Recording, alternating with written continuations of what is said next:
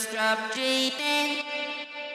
What's up guys, FuryTV here, and we're back with another episode of Poker Hands. Today, we're going to be taking a look over Phua's amazing run in the $100,000 Super High Roller event in Sochi, where he ended up winning over $1.5 million. Before getting into it, I would like to ask you guys to hit the like button and subscribe if you enjoy our videos, as your support is allowing us to continue posting videos on a daily basis. With the goods. He's going to limp in under the gun, alright. Yeah, sort of 14, 15 blinds. Just a limp, is it? Here's just a limp. I can see the thought process in this, but I just don't think there are many hands you want to play from under the gun on an 8-handed table near the money or 15 blinds. But the theory being that he's going to have some hands like Queen Jack, King Jack, all these sort of suited high card combos that want to see a flop.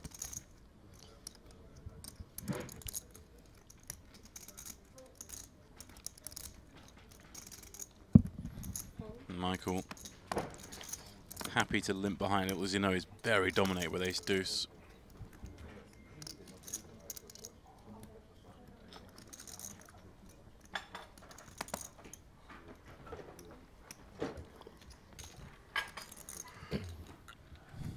Mateus happy to see a free flop with 9-5 of clubs.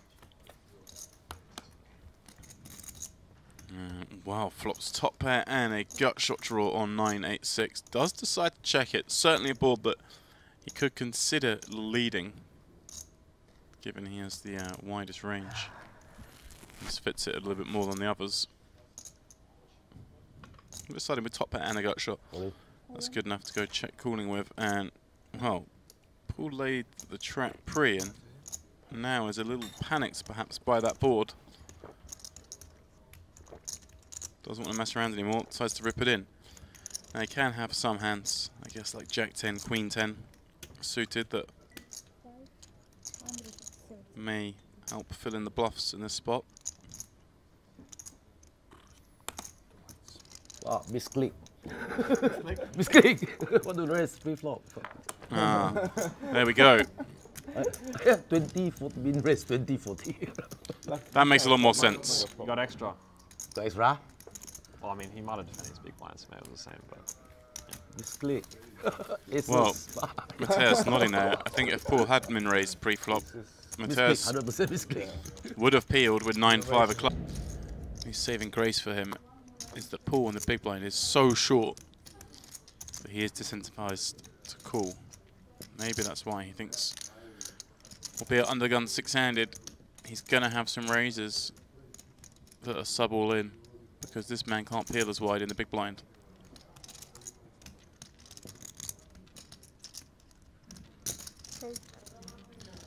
Paul is, though, going to call with deuces. The two shortest stacks go into a flop with a stack to pot ratio of just 1. And wow, what a flop this is. Set of deuces for Paul Phua. Top pair, top kicker for Burns. And this is going to be one of the ones where they just Hollywood as much as possible. Burns going to bet King 6 deuce near 100%. Decides he has to do so, of course, therefore, with top pair, top kicker, bets 1 blind. Paul doing the full acting job now. Nothing he can do but call. No reason to raise.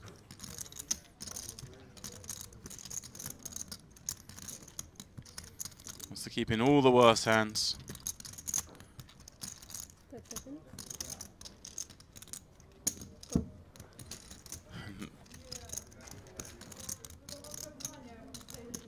Brick on the turn, as they all are on this board.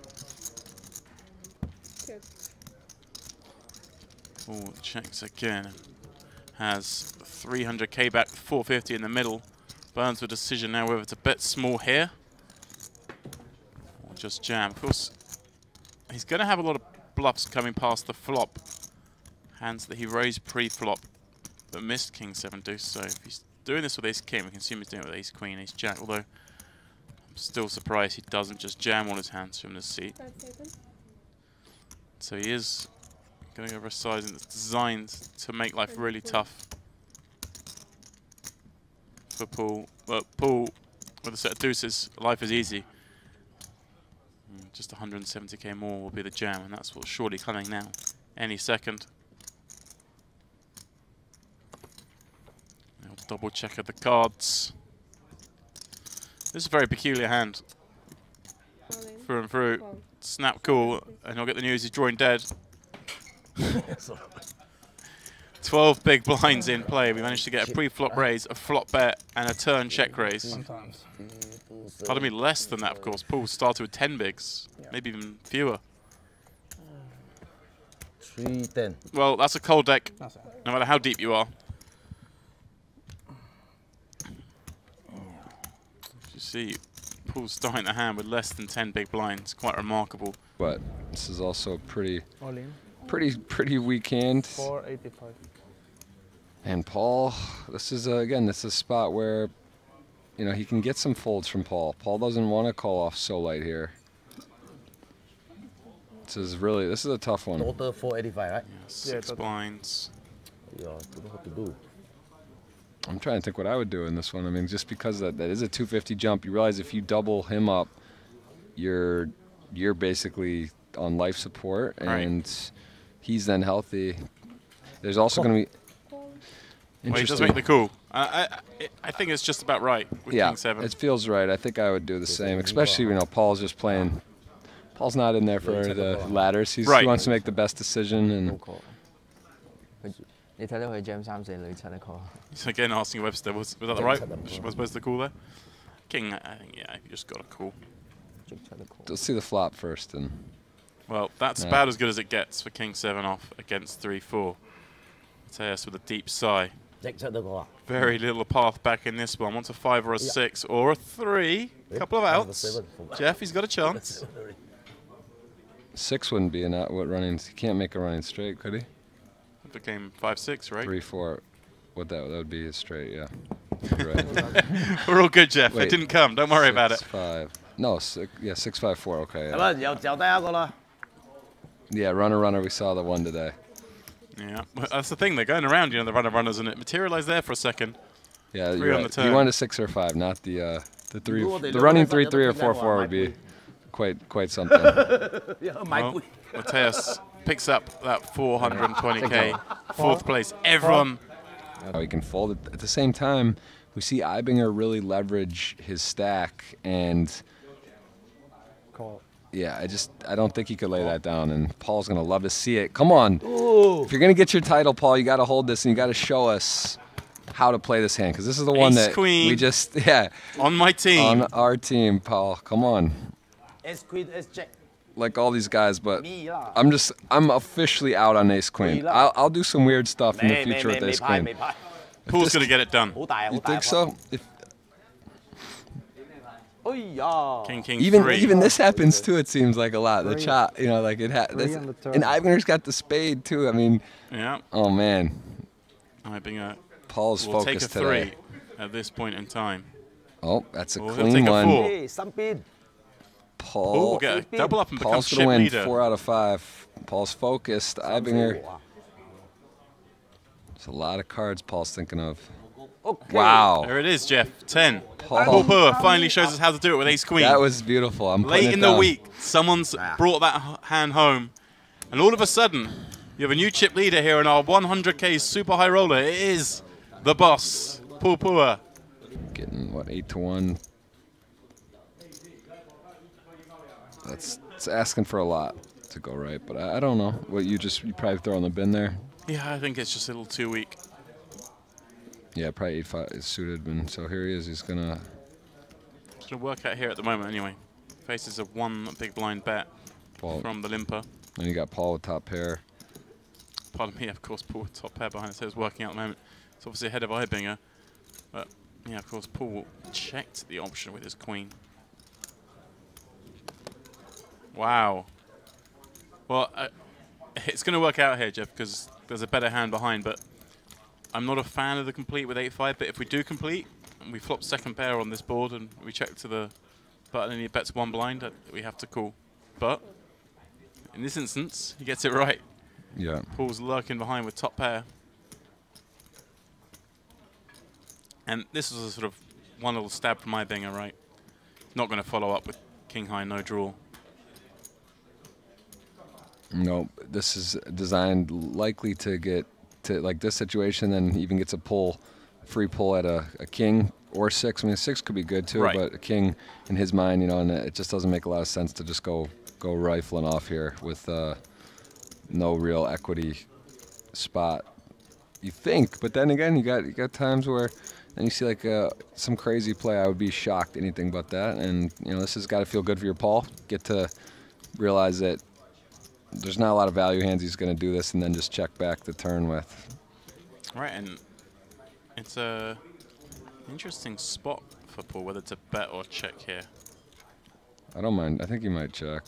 Actually, I don't know. I I'm kind not of sure. lean towards the betting, but With the weakest queen, but yeah, what does Ibinger get super tricky? What would he do? Would he ever bet like a flush and then check back? Doesn't make sense, right? You're gonna want to Yeah. get value out of the queens and protect unless it's a nut flush. So it's like I like the sizing as well. It's gone 225, pretty small. He has a lot of Paul has a lot of hands that I guess might that's- want to continue some like gut shots with a heart. Might want to bluff the river.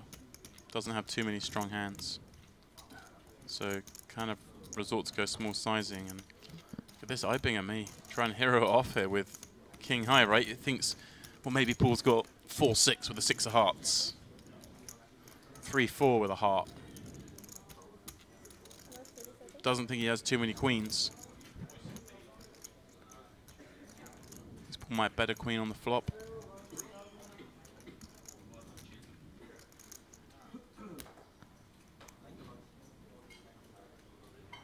a big decision actually in terms of the pot and what if he loses 225 more, gives Paul 225 more. I mean, this would be some real separation, even though it doesn't appear like that big a deal. But it's also if he gets he relinquishes this pot and he was good, so he is going to make the call. Wow. And I can see why, yeah, Jeff. Like I say, 3-4, 3-6, 4-6, all with a heart. These kind of hands.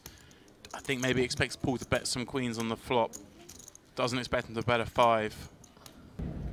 yeah, this is a big flop for both players. I mean, Webster, if you're Webster, you could. Guess you could be thinking about Yeah, ripping it it. goes all in. I think it's just a good spot for Paul to call. I don't think you can fold this hand. The count, please. Like I say, the bluffs are 5-6, 5-7, deuce 5.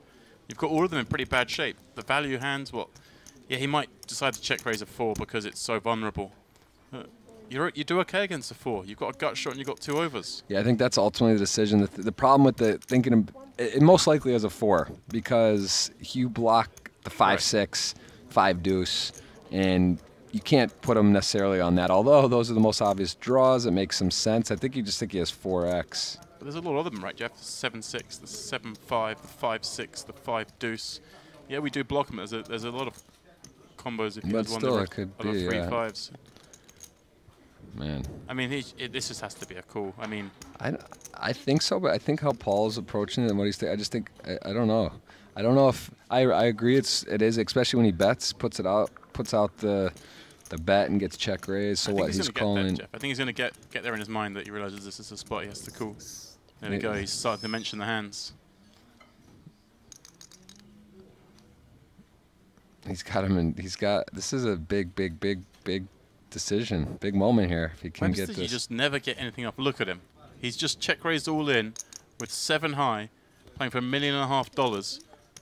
And there's not an expression on his face for his body. Look at his neck there, Jeff. There's Nice nothing. And call. Paul does make the call. Wow. Here we go. Great stuff all around. And it Man, took a little it's time high to get level. there, but I love it. Sorry, brother. Sorry, brother, it's not over, Paul. He Come has on, the you played bluffs in enough. really but- bad shape. That's what makes this such a good spot. Way better than, say, if he had ace-king. Right. And here we go. Paul with a chance to take a huge chip lead into heads-up play, or will Webster level things up? Dodges the turn. That was scary. Yeah, Oh, yeah. a lot of pips on those cards. Yeah. Thật sự là đây vậy đó. Just trying to fade a 7 or a 6 with one more card, and there we go. This man, 7. if it bricks out, he'll have his largest career cash. And There it Paul is. does it. Great hand all around. Nice play by both players. Paul sorting it out and then. Will you call that? Block the 5, huh? It's a hard decision. Hard Yeah. decision. It Block the is. 5. Yeah, huh? About that. Paul hopes he doesn't go in runs. Ibinger wing his first hand for a while.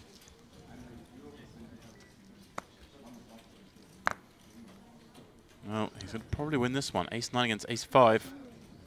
Paul's been ripping. More blind. He needs to not rip this one, Jeff. All in. Well, he has ripped it, and I don't think Ibinger. He's going to call Ace-9, isn't he? You've been jammed on this many times. Paul doesn't like to hear that, because that means if it's like, you know...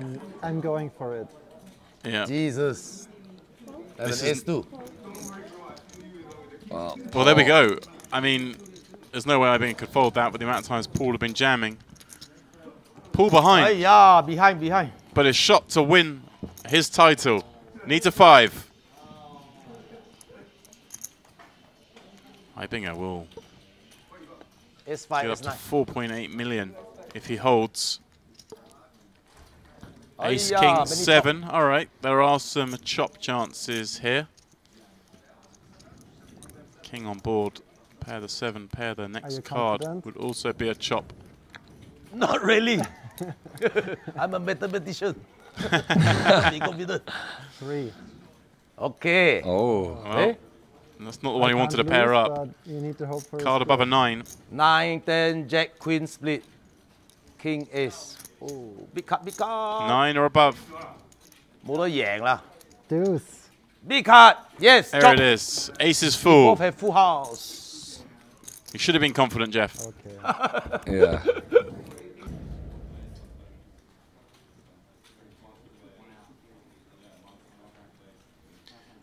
He will defend, and suddenly stack to pot ratio is getting very shallow.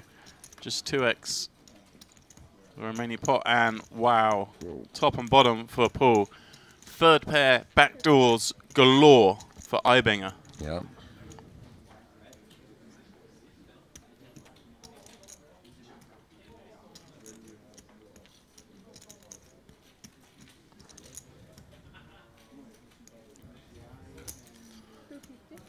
Like it goes small on the C-bet. Interesting, I mean, Ibinger, I don't think has too many hands that completely miss Ace-9-8 peeling off his stack size. I guess there are some suited kings, suited queens that may fold for that kind of sizing. But of course, top and bottom, we're not looking for folds. We can go a little unbalanced. King on the turn, not a card Ibinger likes to see. It's red, but it's not a heart. Paul's just going to follow up here. That should be the end of this one.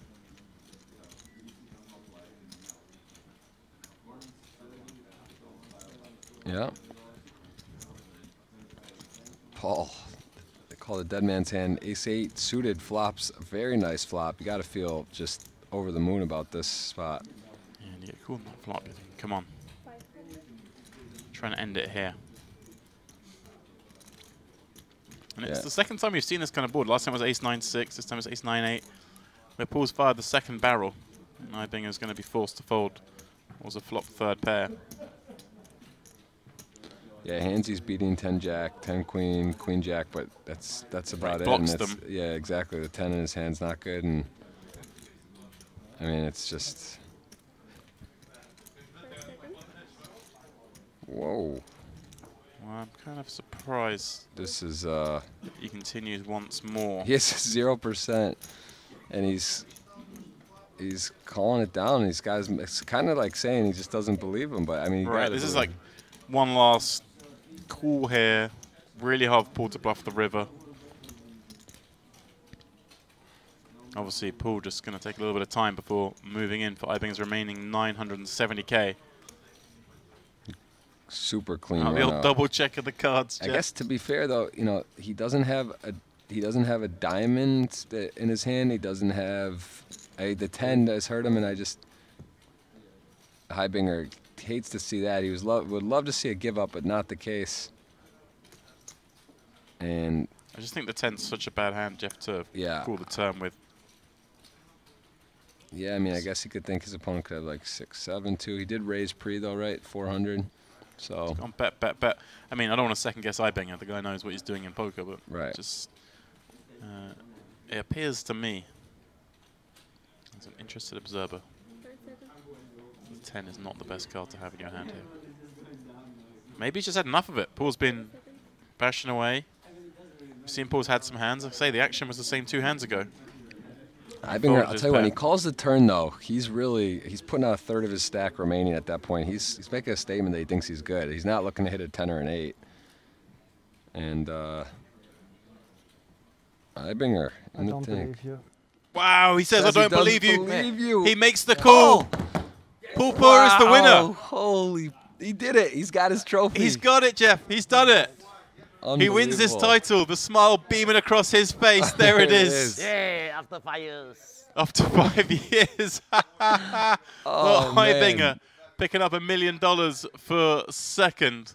Wow. No shame in that. Said, I don't believe you. I'd have enough of this. Look at Things that are going smile. Paul's way, but that is Look it. at that. That is a man that is happy for this trophy. Paul gets it done. Got to be. I mean, yeah. What are you gonna say? There it is, Unbelievable. Paul. If you guys enjoyed today's video, make sure you leave a like, drop a comment, and don't forget to subscribe for the best poker videos on YouTube. Make sure to also check out our previous video if you missed it, and let us know in the comments below what you would like to see on the next Fury TV.